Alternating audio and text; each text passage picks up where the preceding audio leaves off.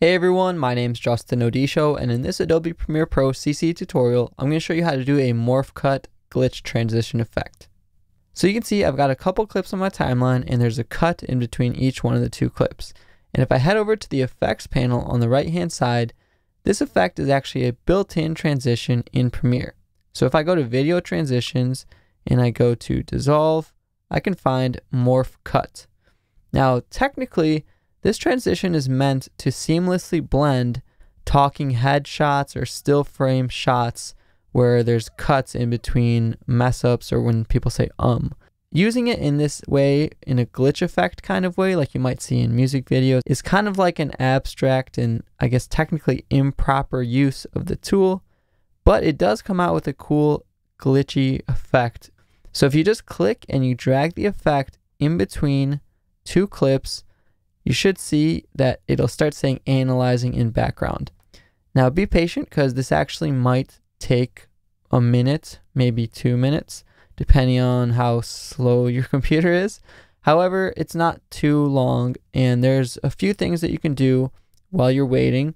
Like if you click on it, you can adjust the alignment of the transition to start at the cut or end at the cut, or just be center in between the two clips. I generally just like to keep it center. So you can see this first transition finished analyzing already. It wasn't too long at all. And what this does when it tries to morph two clips that aren't seamless is you can see it creates a bit of a glitch because that's not really what the transition was meant to do. But as a result, it does create a cool morphing glitch effect that I'm sure you can find a use for. So this tutorial is basically just that. It's more of just kind of shedding light on this tool than it really was a complicated tutorial, because anyone can really do this. And that's one thing that I like to make a point of right now is oftentimes when you're looking at an effect and you're like, wow, how did they do that? Or what is that? What I've learned in my years of recreating these different effects and figuring out how to do stuff in these programs is 75% of the time it's a preset or a template or a built-in feature. And I don't say that to put other people down. I say that to inspire you to understand that you can do it too.